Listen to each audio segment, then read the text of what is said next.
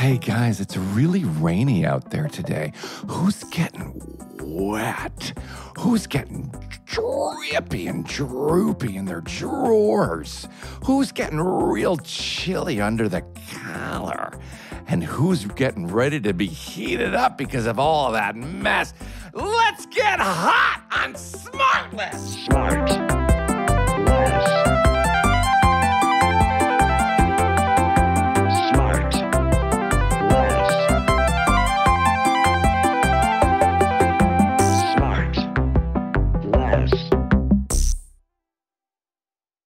Oh, boy. Guys, it is cold here in Los Angeles. You know what I could have used last night? What's that, Jason? Is an extra blanket, maybe even a Sherpa blanket, huh? You know where you could get one? Where?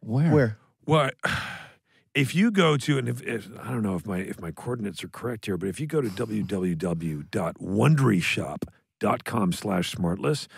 What's that?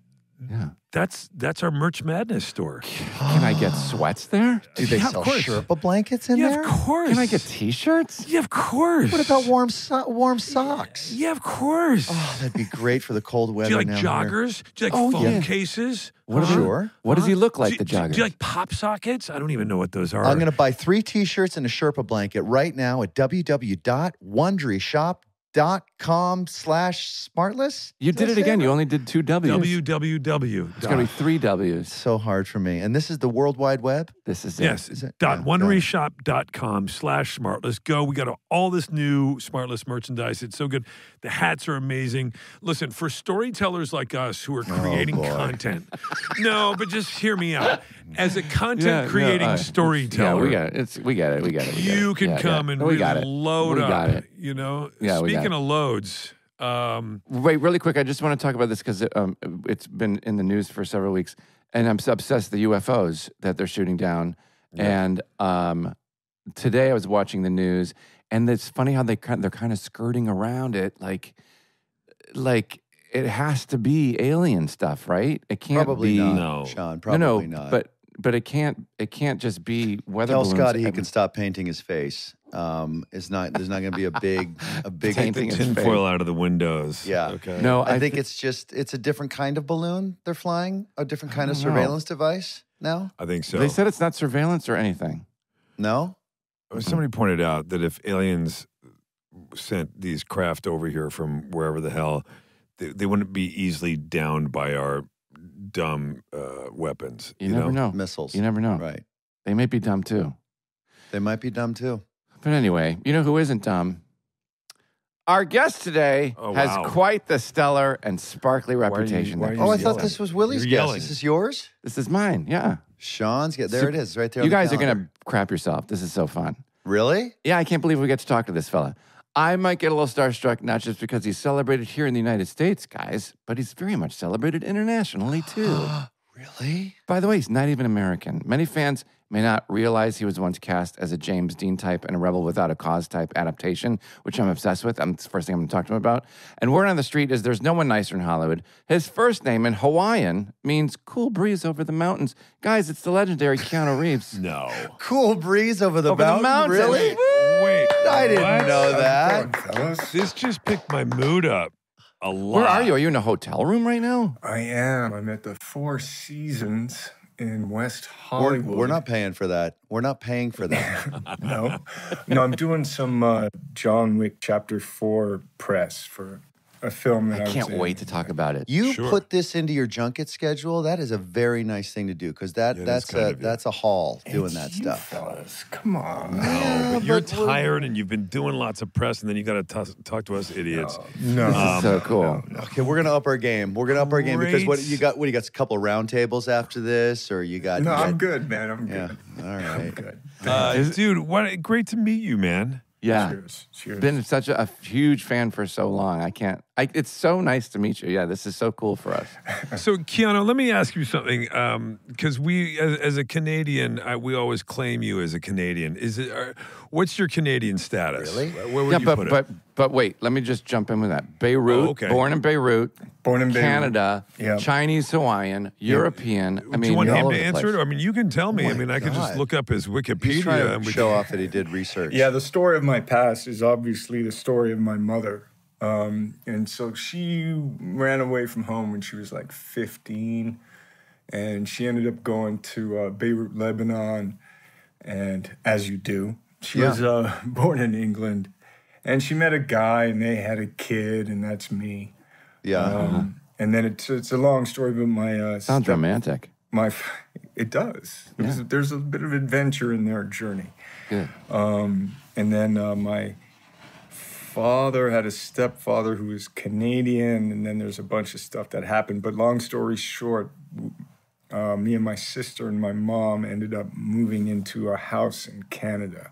And so that's how I became Canadian when I was like 7 years old.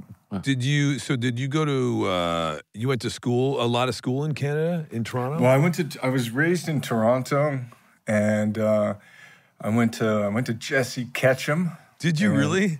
Yeah, do you know it? Fuck yeah, I do, man. Yeah. Please, he will. Of course. Oh, look how excited. Now he's up. I graduated from Leaside High School. Leaside? Yeah. Yeah, I the two high schools that were our grade school fed what the fuck were they called? Northern, yeah. North Toronto. I went to NT. I went to North Toronto for 1 year. You did? Yeah, I went to North Toronto for 1 year. And I'm trying to remember the other school. Jarvis. And Jarvis. So my sisters went to Jarvis, and my nephew is graduating from North Toronto this year.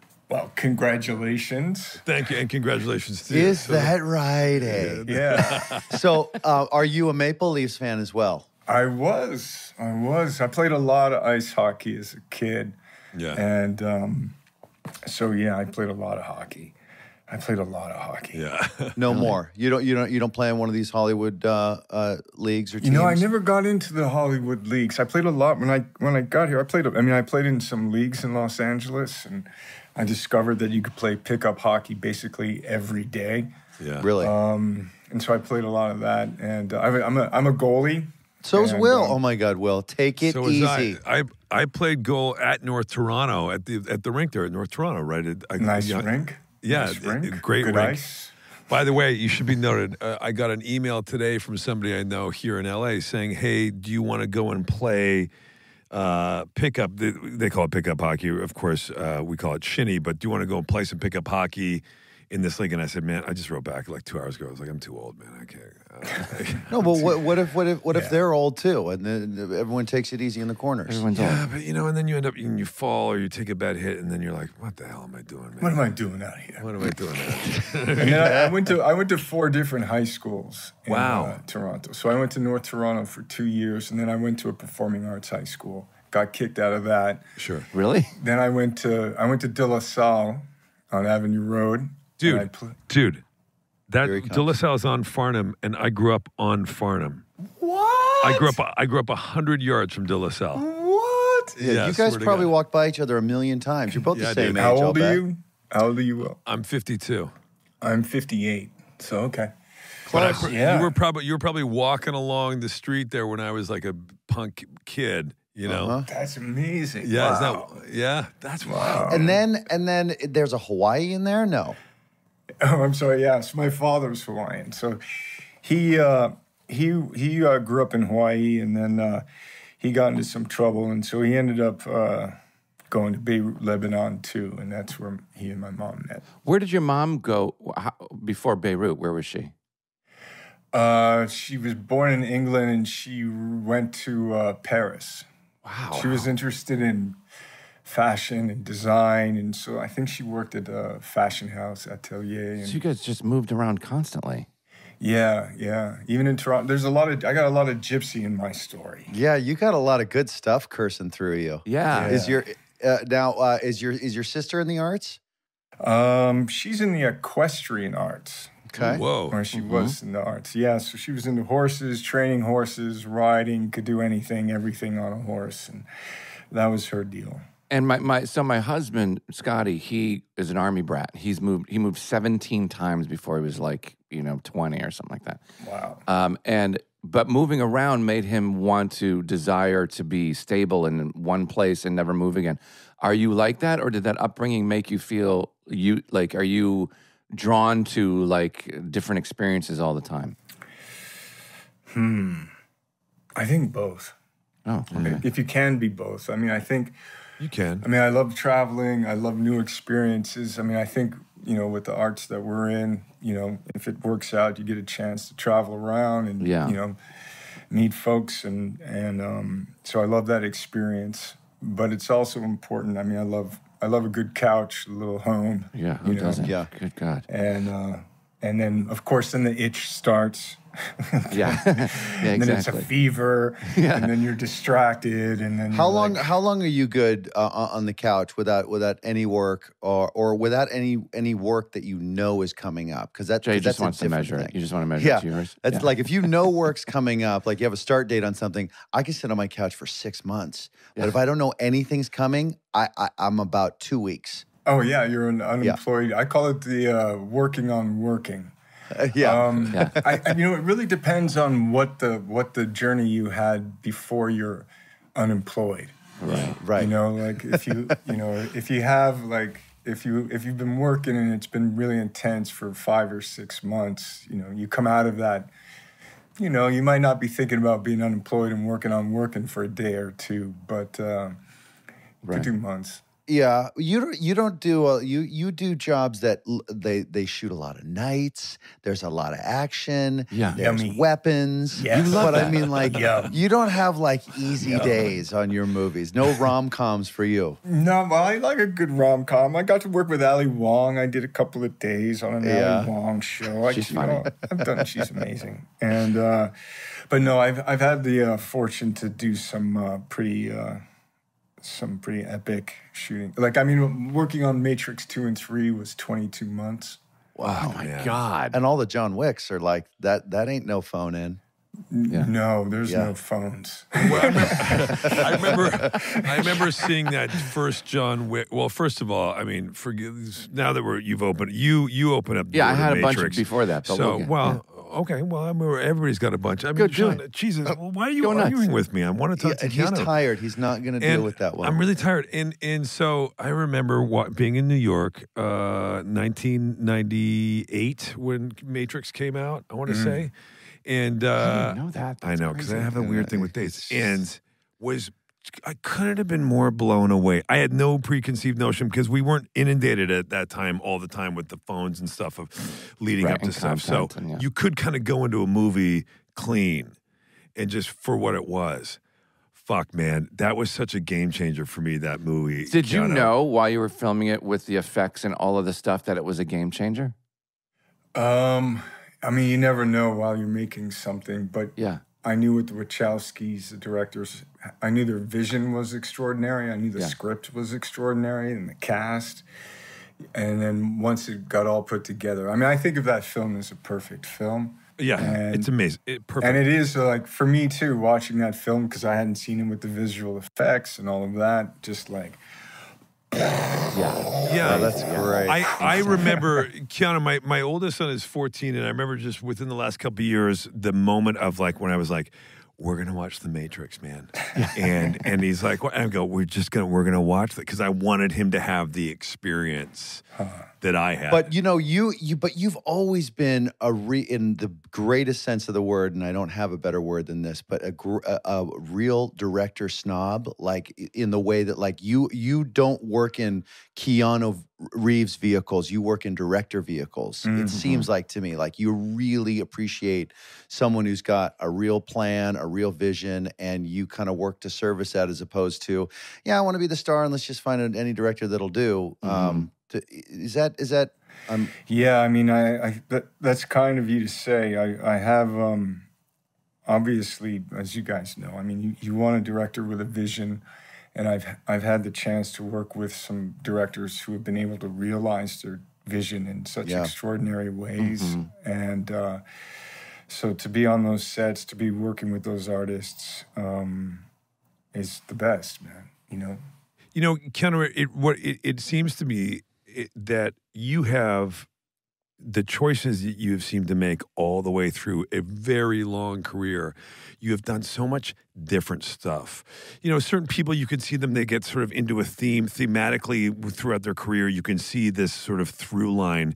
You've done stuff. You have just zigged and zagged and consistently done different stuff. And maybe that's, I don't know, maybe now I'm going to draw the line back to like your upbringing, sort of moving around a lot. Like you like new experience, new stuff. You've done period stuff. You've done the action stuff. I'm thinking of Speed with Sandy and, you know, and then You can't pigeonhole you. It's Bill and Ted's Excellent Adventure. Yeah, Bill and My Own Ted's, like- Private Idaho. dude, it's fucking. Now, It's first of all, crazy. Bill and Ted's Yeah. Excellent Adventure. I mean, that was a game changer. One for of the you most and your career. quotable movies. I mean, I was a teenager. I was 18 or something when it came out. We were fucking dying. I'm glad. We watched it a million times. But yeah, so you start and you do all these different things, and it seems like you have like a thirst for that. It kind of goes into like taking jobs for the right reasons, right? Like, is that something that, are you constantly being like, yeah, I want to do something that I haven't thought of, or that's scary, or that's... Yeah, for sure. I mean, growing up is, you know, I always wanted to do as many different things as I could. You know, that's the hope, right? And I find that, you know, oftentimes lead roles have certain expectations on them, and whether in any genre, you know, and then there's also times where working in independent or being, you know, in supporting roles, you get to kind of do some interesting kind of nooks and crannies and have different voices, different tones, and tell stories in different ways. So that if you have the fortune, and if you have the opportunity to do a studio film and then an independent film or something like that, then it's the cinema, you know, getting a chance to play and again just tell different stories and play different roles and try and do that. By the way, I don't know if anybody ever brings this up, but Dracula is one of my favorite movies of all time. Yeah. I think Dracula, I mean, I don't know, I got kicked in the teeth, and maybe deservedly so for my English accent, but they made, anyway. No, one of my favorites. One of my But favorites. I think, but my English accent aside, I think that's a wonderful film, and I think Incredible. Francis Ford Coppola made a work of art that was maybe a little ahead of its time. Yeah, it was amazing. I mean, the performance, Gary Oldman. Yeah. God, Amazing. so Amazing. good. Oh my God. Yeah. Are you do you remind your team constantly to sort of find really interesting things as opposed to super lucrative things or star vehicles or things like that, or can you take responsibility for that? Because it just seems like everything you do is always interesting, and it's never down the middle. That's very kind of you to say. But it's true. It's I mean, true, man. True, It's yeah. true. I'll bet you get a lot of offers to do things that would be a lot easier, a lot more predictable, a lot safer, a lot more lucrative, perhaps. And so, has it been the same team forever, and they just kind of know what makes you tick, or? Yeah, that's the representation story is been pretty consistent with the people I've worked with over the years, but that's changed over the years as well. But I think, at least for me personally, it's always been like kind of what I was talking about, like how can we have a variety? What's the filmmaker? Where's it being made? And again, what's the script? What's the story? Yeah. What's the role? Yeah, because like, first of all, where'd you get the bug to do it? Because when you were in... Why are we artists? The unlicked cubs. Yeah, exactly. Yeah. Because when you were in Toronto, like Cubs. when people like you that just are transcend, you know, whatever. You we just said it a million times how incredible your career is. Is it something that finds you, or you find it, and why? I kind of grew up in a showbiz background. My mother was a costume designer. Oh. I had a stepfather who was, you know, at the time was, you know, had just finished directing some plays on Broadway when I was a little bean. And then growing up, my mother says that I came to her when I was 15 and asked if it was okay if I'm an actor. At 15? At 15, and she said, yes, of course, son, whatever you want to do. And then And then I started, so I was pretty self-motivated and, enrolled in a theater arts program, which you might even know, it was up by North Toronto. Leah Poslin's theater group. I don't know if you ever came across that, but yeah. there was a wonderful person there named Rose Dubin. But anyway, so I was super self-motivated. I auditioned for the Performing Arts High School, and I was at the library, I was reading, I was just, taking acting classes. Uta Hagen, Respect for Acting. I'm 17, doing the Stanislavski, the voice work. I ended up getting an agent at Leah Poslin's because I was playing Mercutio in Romeo and Juliet. And so I guess that was my first big break. Oh, that's cool. And you're like, this tastes pretty great. Yeah, I got an agent. I started doing some commercials. Sold some cornflakes and some Coca-Cola. And you drove all the way out here by yourself from Toronto, and you're still not an American citizen, which I think is kind of cool. I get it. It's cool and not cool. But, I got in my first car when I was 20, and I drove to Hollywood. And of course, when I got here, they wanted to change my name. And, really? Yeah, they were like, Keanu, it's too ethnic. And I was like, oh, Lord. I mean, literally, like the day I arrived. I mean, I remember I had driven across the country, and I remember they told me, and I was like stomping up and down along the beach in Santa Monica going, what the fuck? Yeah. Right. Yeah. And then and then I was like, okay, well, what's my name going to be? And I was like, Templeton. Or like, anyway. Did they pitch you any names, or did they ask you to go think up some? Yeah, so eventually I came up with my first and middle initial. So I was Casey Reeves. No way. For a couple of... That would work. Yeah, that Casey would be Reeves. good. Oh, my God, please. But then... You'd be a great Casey. No, man, but then I had like auditions and they'd be like, Casey... And I wouldn't even look up.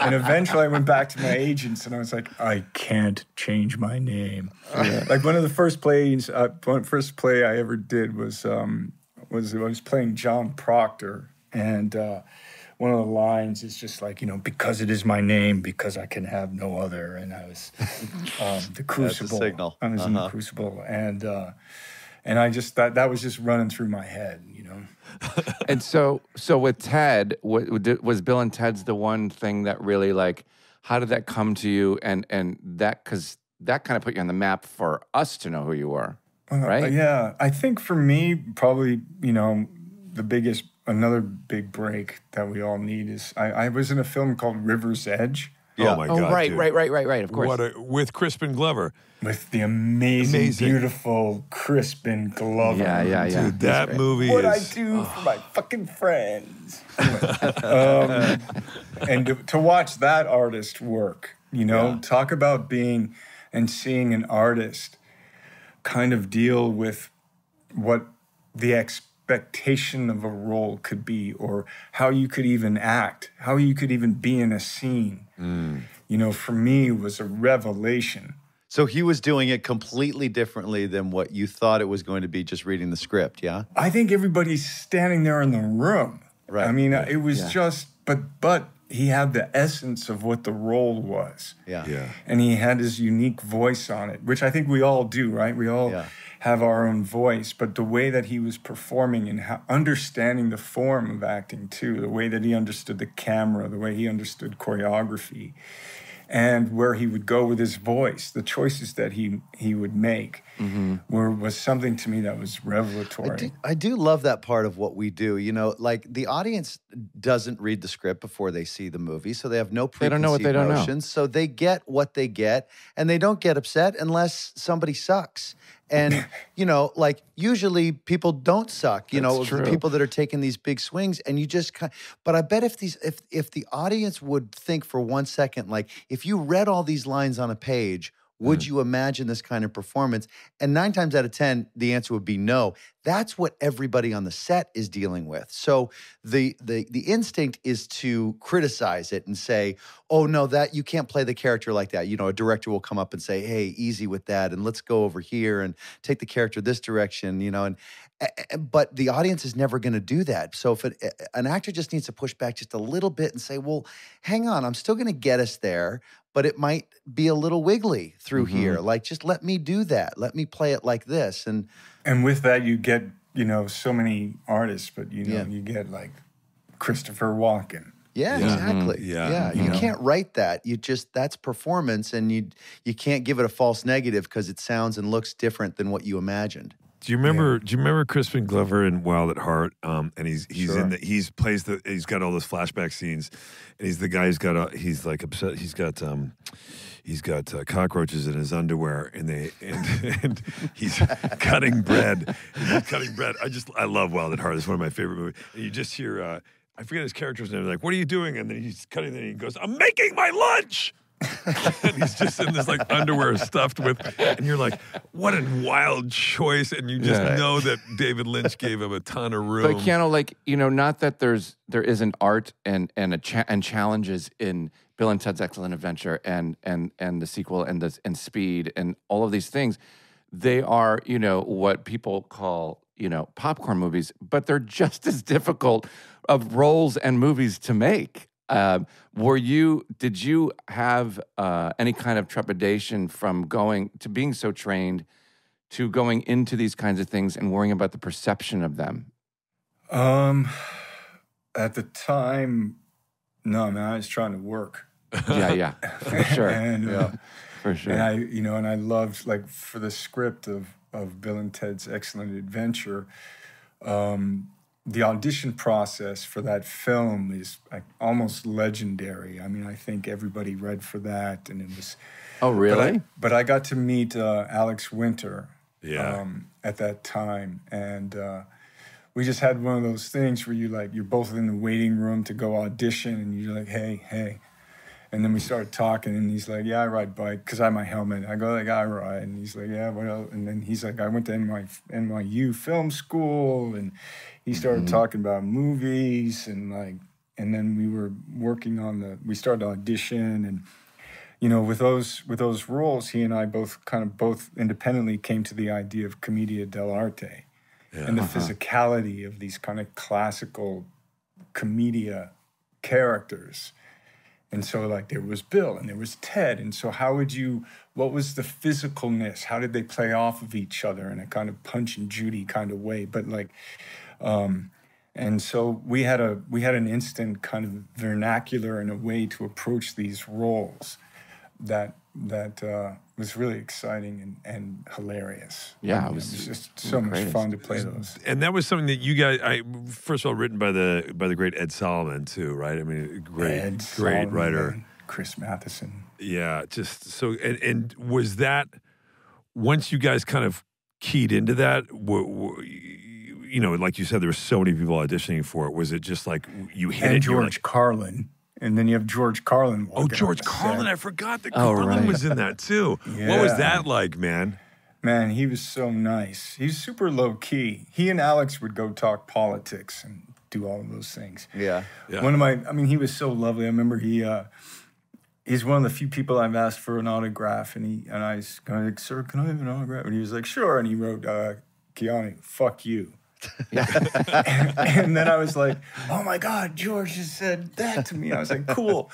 And I took it so personally, and then I found out down the years that he would actually write that to other people. Yeah. It wasn't special.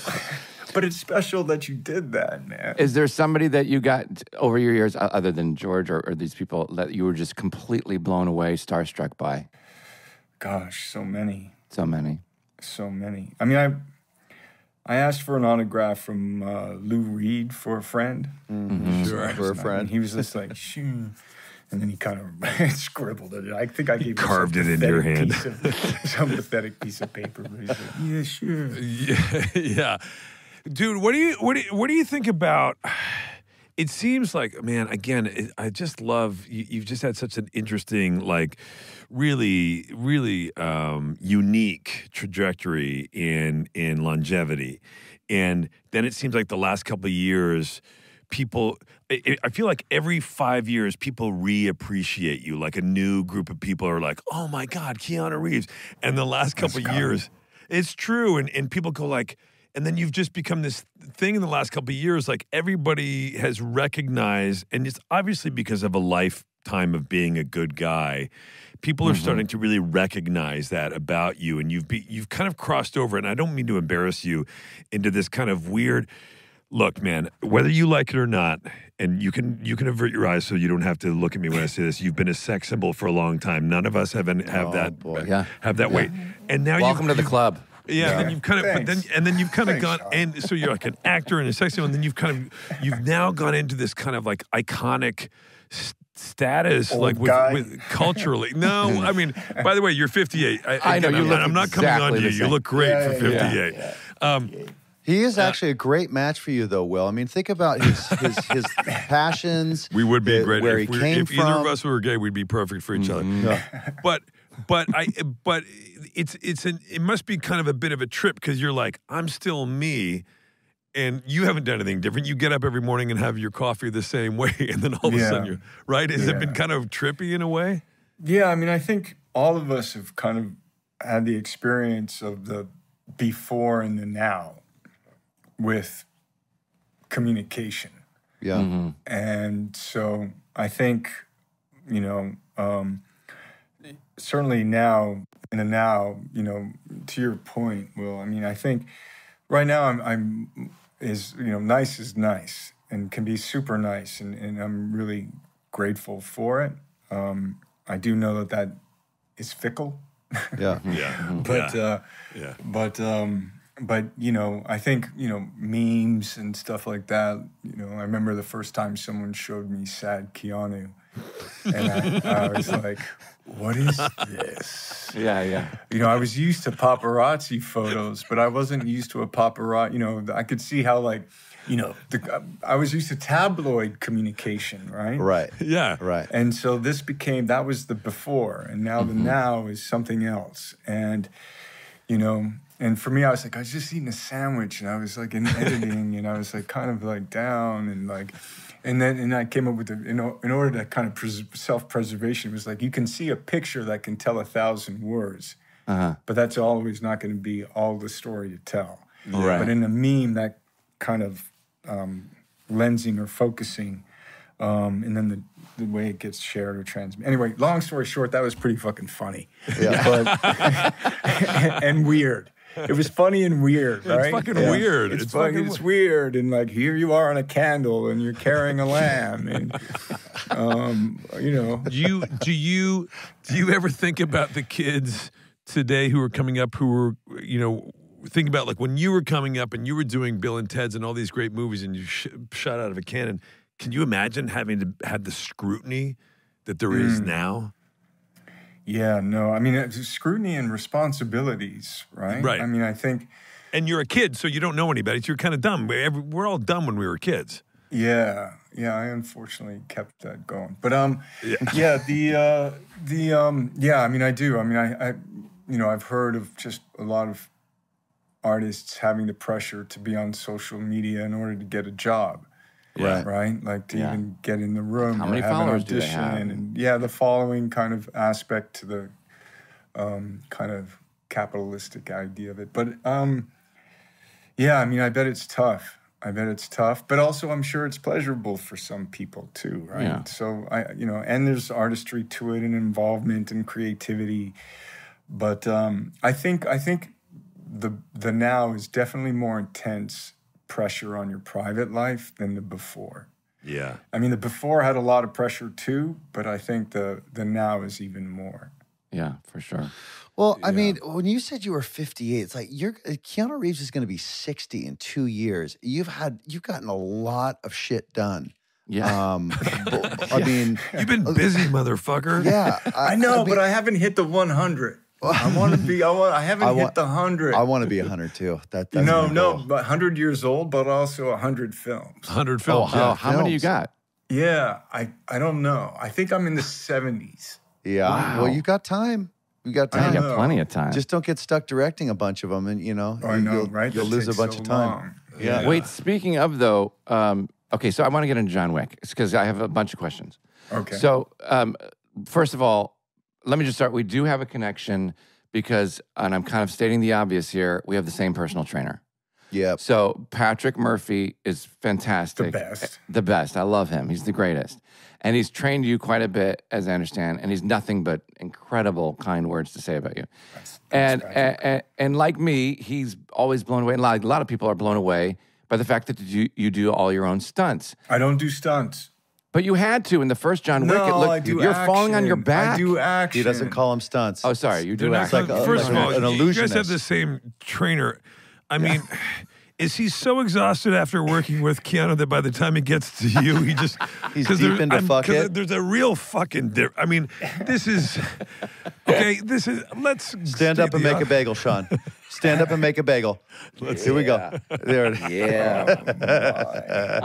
So anyway, but okay, so you do your own action, is that right? Well, no, it's a big difference, right? Okay, Because okay. if I'm there, if John Wick gets hit by a car, Yeah. I'm not doing that. That's a stunt. Yes. If John Right. Wick No, is in no, a fight scene, I sure. can do the fighting, and if I can do a judo throw, or if I'm going to fall on the ground, But let me say but something. not jump off a bill. I'm sorry. Sean. No, but let me just say something. Because you fall, because I've seen them. And so I'm looking at them, and it's your face falling on the ground. Yeah. Yeah, well, I do. Well, That's you know, falling depending on action. But that's the lens, right? So maybe right. I'll do the double action. I'll do the. All right. All right.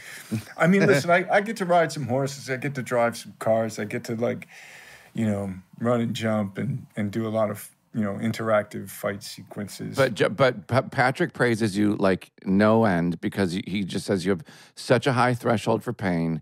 You're like the second if you hurt yourself, you're back in the game right away. Like I heard or I read somewhere that the first day or the first week you were shooting John Wick 2, that you injured yourself and you just got up and just kept going. Like it's like a football player. Yeah, there is. But but that's the kind of the joy of it too, isn't it? Like it's not I don't know easy. about Well, that. I mean, It's like not easy. once you get man. past I mean, 45, it's not super enjoyable. Yeah. I mean, at I 58, know, but if you can do can't- it, right? If you can Yes, try, if you but- can climb the mountain. But doing it's got to be a lot harder now. But who cares, man? Hard schmard, whatever. you Let's having go. to- Let's shoot. Come on, man. fucking it's cold, love this it's guy. raining. Yeah, it's Bateman. hot. It's whatever. It's like you're not comfortable. Whatever, Yeah, man. but Get it's out of just here. like, my Tell him, Lord. Keanu, Let's tell go. Bateman, you fucking let's go, go, Bateman. let's What go, the man. fuck, dude? Fuck it. All right, listen. But wait, then I heard this too from Patrick told me this, that people stop you on the street and give you feedback or ideas about the John Wick series. Oh, Like, yeah. you should do this, you should do that. Is that Yeah. true? Yeah, once in a while. And there's some good ideas and stuff, but Really? yeah, I mean the world. I mean, I think that's what's really. I'd be like, I think what I I got really it. appreciated. Well, I really appreciate with John Wick how the world has opened up, right? With the idea of the high table, there's so much mystery in the in films, but in a weird way, somehow it all makes sense, and you authentically feel that everyone has a past. Yes, I love that. Because the first one is like, you fucking kill my dog, I fucking kill you. And you're off to the races, right? And that's what the thing is. And then it just kind of grew and grew and grew. I'm kidding, it's deeper than that. But but it grew and grew But from not there. really. But yes, But not really. But it's so cool. It's really, really cool. yeah, it's revenge and freedom. Is there anything you heard over the years in that feedback from your fans? Like, what is the main thing people say? Like, I think people try to connect why it all is happening, and they try to connect maybe my wife is she really dead? Is she part of the high table?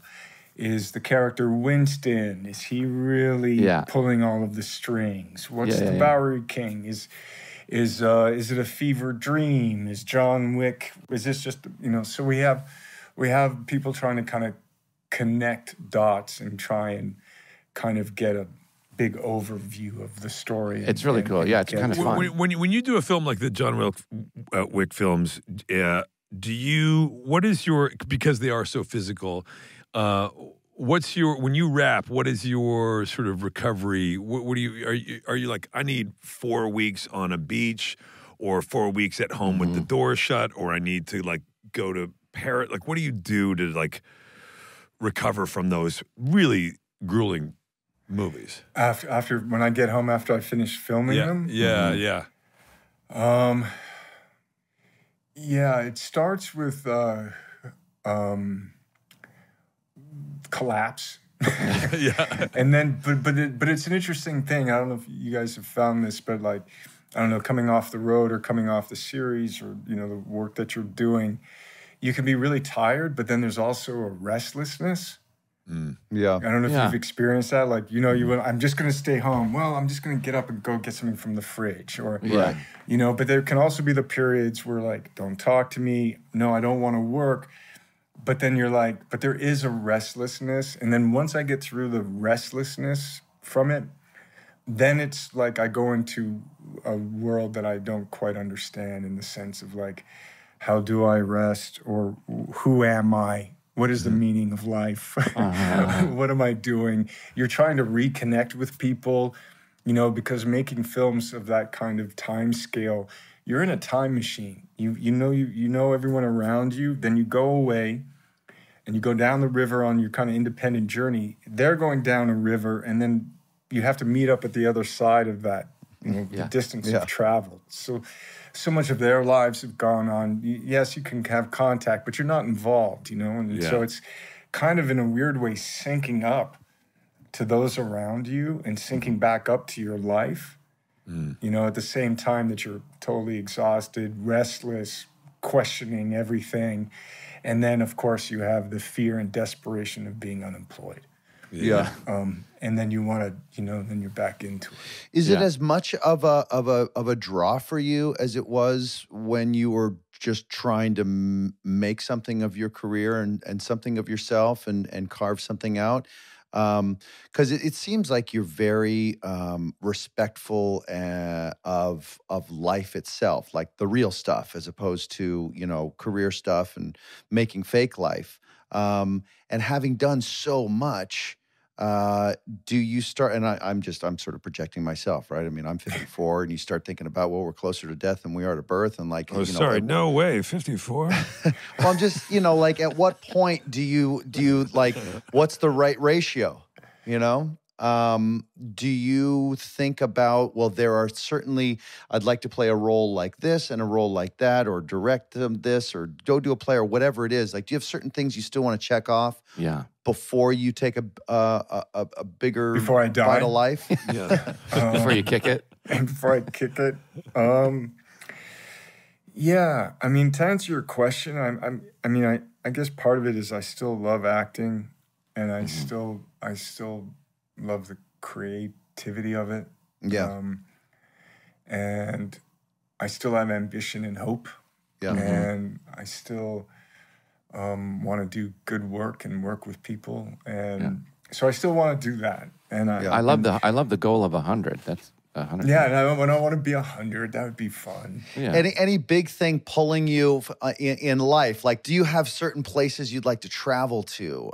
Do you have a sport you'd I'm like hoping to do a master? play on Broadway. Yeah. I mean, I haven't done that. So Yeah. I'm Whoa. gonna do that. There you go. That sounds good. Like Sean's got his Sean's play playing opening at the soon. Tabasco Theater. It's going to be hot. Tabasco. Yeah, Isn't they that the sponsored it. Belasco? Oh, nice. How do you know that? Oh, How do you know that? Isn't that? The Tabasco. Hey, guys, check me Everything's out at the hot. It's a hot night at the theater. It's a hot theater. You come in cool, you leave hot. Hey, Listen, I feel like this would be a generic question for anyone else other than you, but what's your favorite action movie? Oh, shit. one of your favorite action movies. Or one of them, easier yeah. to answer. Oh my gosh. Oh my god. And was there one? You'd think I'd have that like Yeah, ready up my something. sleeve, right? Yeah. Like, oh well, here's the list of the favorite action. Come on. I don't think I do. I don't have one. Okay, well, what do we mean by an action? Like, you know, there's I action. mean, because there's- it could be it could be Bruce Lee and Enter the Dragon, Or it could be okay, Raiders that's of a the good Lost one. Ark. it could be you know? Raiders of the. It could be Rollerball. Oh, you Is said that an action movie? Rollerball. Or is that Sure it is. a science fiction? Yeah, no, that was good. No, but you almost said Raiders Could of it the be Lost Ark. Chitty Chitty Bang Bang? I mean, Yeah. I don't Yeah, know. that car gets hairy. I mean, I don't know. I mean, but Sean, I guess to define. answer your question, I mean, I grew up, like, what is there, like The Towering Inferno? I mean, what about all of the chariot movies, right? Yeah. What about the Westerns? What about, Gumball Rally. What action movies are we what about, I guess formative, I don't mean just people like moving in a scene. I just meant like people fighting. I know. I mean, I'm I know kidding. when I'm they're not- fighing and blowing stuff. I'm kidding. Good for you, Keanu. I don't Sean, know. define it. I mean, Listen, Keanu, John Wick 4, right? 4. There's 4. It was released in March, and it's how great is? I can't wait to see it. that's kind. Yeah, I Thanks. can't wait. I'm a big fan of you and those movies and all your movies. We've taken up a lot of your time. Thank you for being here. We love you. You're the man. You're absolutely You guys the are the man. man. You're Yeah. very cool. Fellas, thank you very much.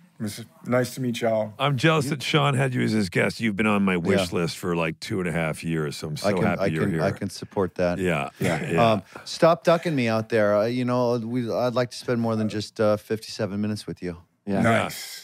Cheers. Come man. have dinner with us one night, all right? All Yeah, right. that'd be so Okay, fun. that'd be Cool. great.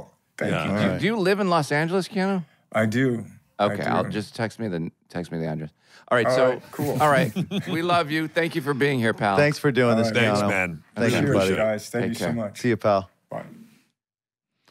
Hey guys, it's Keanu Reeves. Yeah, that was Keanu Reeves. Did you recognize him? I did recognize him. He has not changed. He's not changed a bit. He 58 looks years old. exactly the He's same. 32. He looks 32. Jason, you look like his older brother. You son of a You know what I mean? Bitch. Like, But wait, how he kind of skated over the fact that I know he didn't. Well, I call them stunts, but action sequences, whatever. he has too much respect for this for the people who do He's stunts. so unassuming. He's just- so unassuming, and it's all real. But I'm not dissing them. I'm just saying, take after take after take, movie after movie after movie, your body just I don't understand. Can you say? Can you guys relate to this? When you were younger, did you have like? I didn't have an older brother, so but I had guys who were like my dad, my godfather's son, Ward Brown, was my idol, and he was he was like 3 years older than me, and everything he did, I wanted to do. He played everything because I like looked up to him. I was like, blah blah blah. Keanu, I could see, is one of those guys that he's like a few years older, and like I just want to do it. What's he doing? Like, Totally. He's Totally. like, right, and he's got that. He lives in that same space Yeah. for me. I feel Totally. the same way about Pitt. I'm like, and everything. Oh, hey man, how's it going? Yeah. What are you doing? Like, Yeah. yeah, we're just. No way. I know. I They're will like, do that. It's like a cool factor. I'll Yeah. never achieve. Yeah, Yeah. yeah. Well, you started out nice with it. You shared the same body instructor. What's his name? Body instructor. What's it called?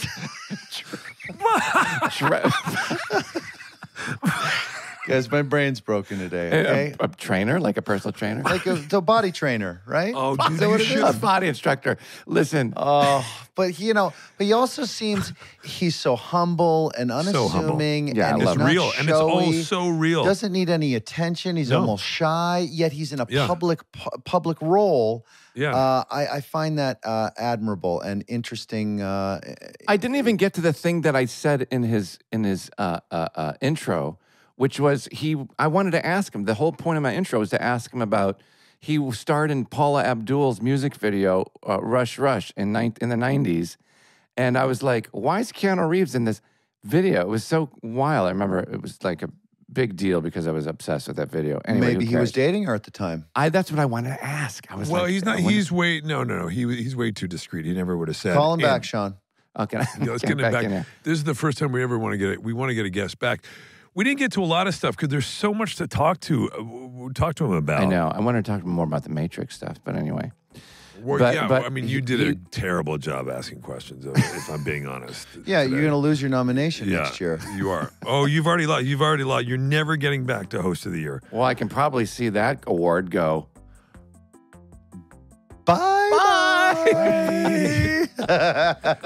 You're just using a buy for buy, huh? That's right. Okay.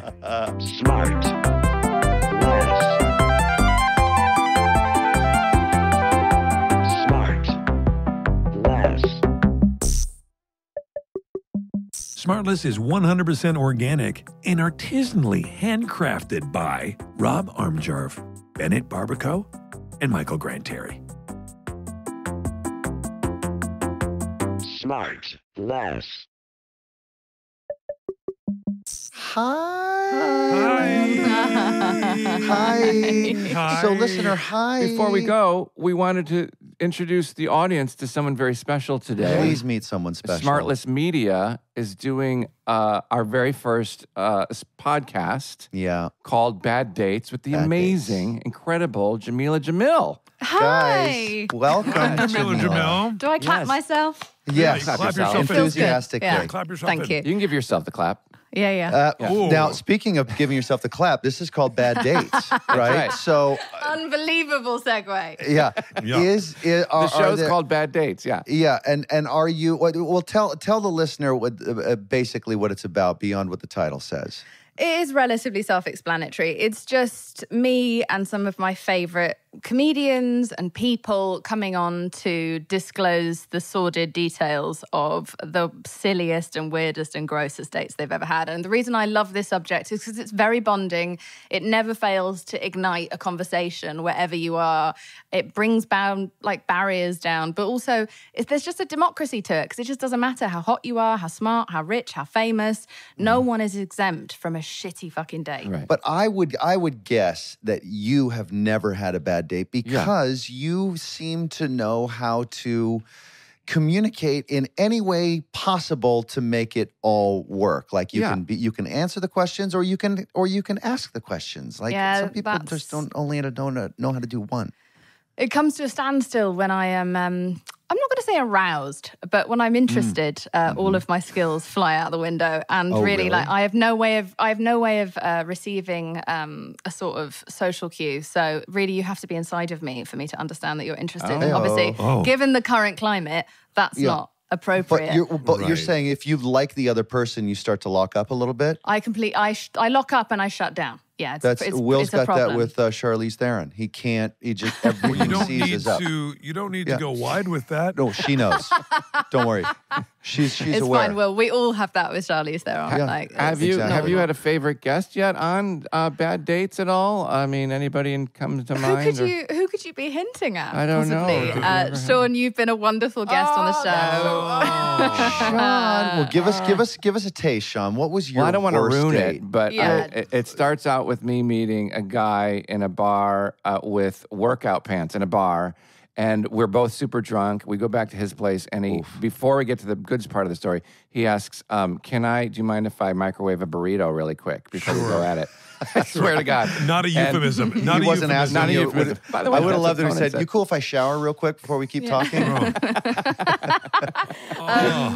Yeah, it was a real dream. Sean was on with Conan O'Brien. We've had Tig Notaro. We've had Nikki Glaser, Margaret Cho, Paul Feig. Wait. Conan's been on a date? I know. Just That's the one.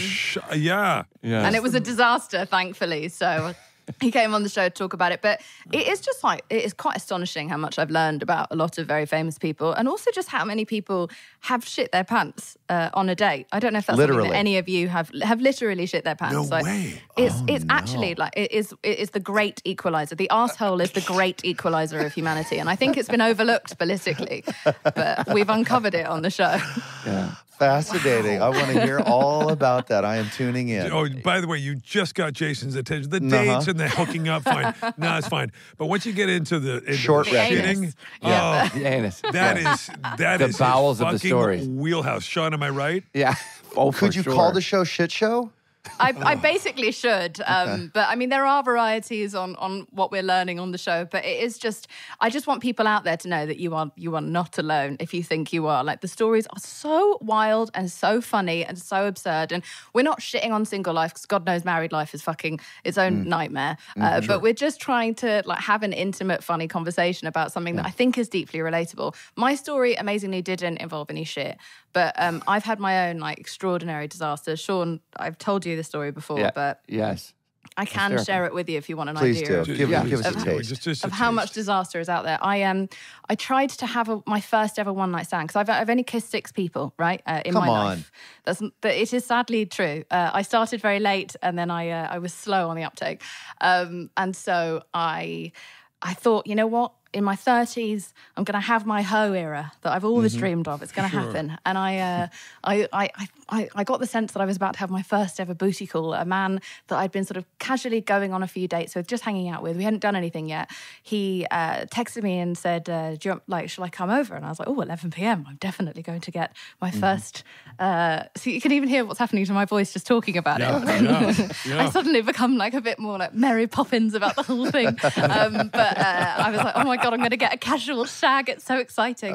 So he turns up at my house, 11 p.m. on the dot, walks into my apartment. I've only been living in America for a week at this point, right? So I don't know anyone or anything.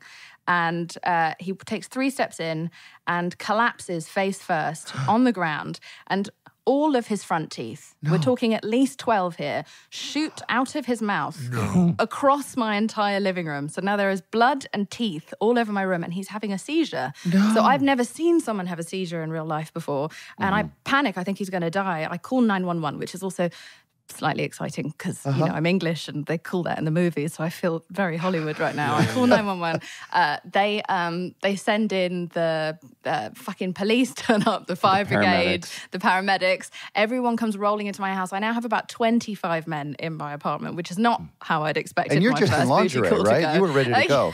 No, not quite, but close. And this man is covered in blood. He's split his chin all the way open, and they're trying to resuscitate him. They manage to bring him to, and they're like, "Excuse me, sir. Like, you know, have you taken anything? Do you have epilepsy?" And he was like, "Oh, I might have had some cocaine." But he was like, "But I always have cocaine." And I was like, "Oh, it's a small red flag. It's not a huge one. It's a little." No. It was just. I think the word "always" at his age felt slightly disturbing. Wasn't going to be a short date.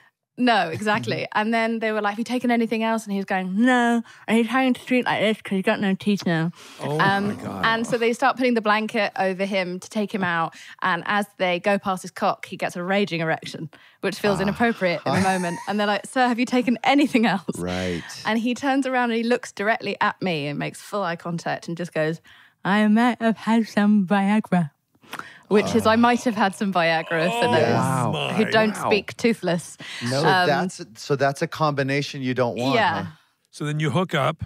So no, yeah. So you get in the quickly ambulance sucked with him. him off, Right, there you go. and then sent him on his way. He got carried out on a stretcher in the middle of West Hollywood. A quite famous actor. So we had to put a blanket over his cock, but also one over his face. Wow. And there's just like pitching a tent through West Hollywood as he gets taken to the hospital. So that was my first and last attempt at a booty call, and have been in a long-term relationship since a week from that day. I can't wait to get you drunk one day and find out who that guy was. I know. I can't believe Thoreau has never told us this story. Right. He's usually pretty open about his mistakes. Normally you'd think that he would... Amazing. Well, Jamila, so that is what can happen. I know. See, I live for those kinds of stories, and you can see how everybody has 1 or 2 or 5 or 10 of these horrible stories. Ask her if she's ever forgotten a line on stage. You know, yeah. Got any weird theater theater give me stories? a really horrible theater story. They're just as dynamic. No, you'll have to tune into SmartLess for that one. But for all bad date stories, tune in to Bad Dates. When do we get to start airing these things? So March 20th, it'll be on Wondery Plus and Amazon Music. And then March 27th, it'll be on all services. And you can just sit back, relax, and enjoy the truly horrible tales of some people's dating experiences. It's just amazing what we'll go through to get a shag, isn't it? Yeah, that's true. Well, that is true. That's a quote. Well, we're lucky, Jamila, that we have you taking us through this. This is going to be so great. We're really excited. And you're our first one. You're our virgin. Yeah, you're podcast. our first one. Thank you. No pressure. Thank you for signing up. No pressure. Yeah.